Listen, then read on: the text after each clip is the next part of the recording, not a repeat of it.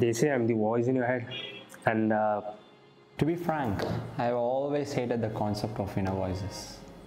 A beautifully woven clock that helps one get away with their sins.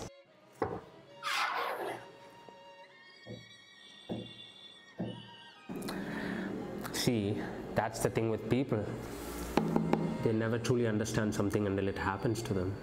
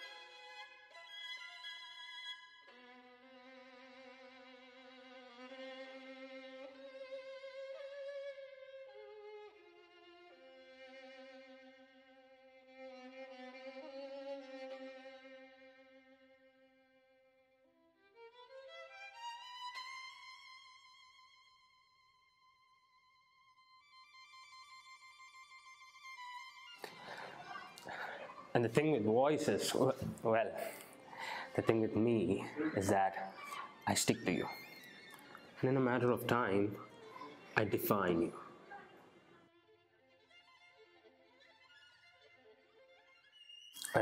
How do I put it? I'm like a venomous viper that resides on a tree on your backyard.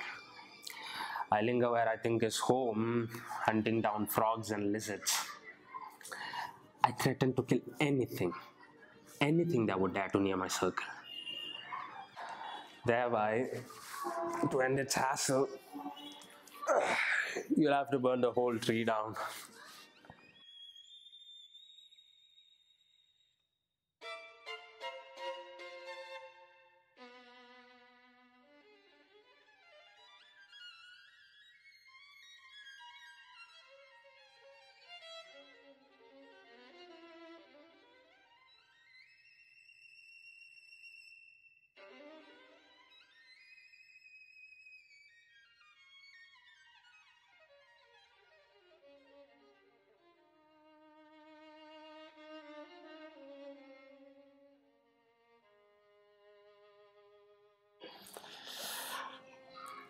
Listen, Sarath. Retribution is only a few steps away.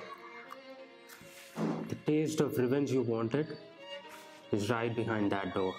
All you have to do is take that knife in your hand and sink it right down his throat.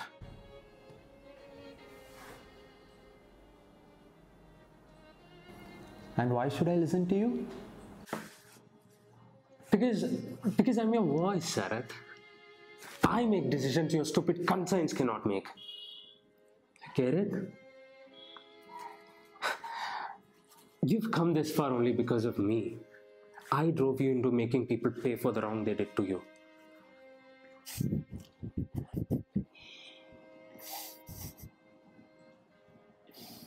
Sarath, this is your last task. Trust me, you'll feel better after this.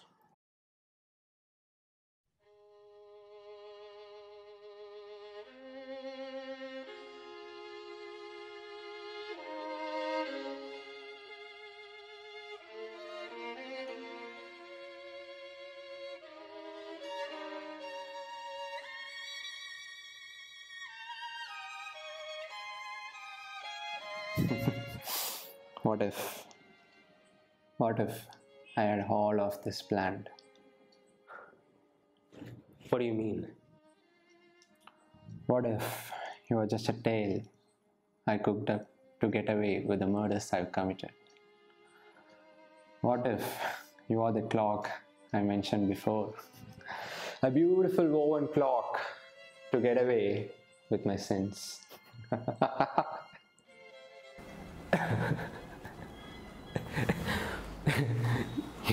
You're smart.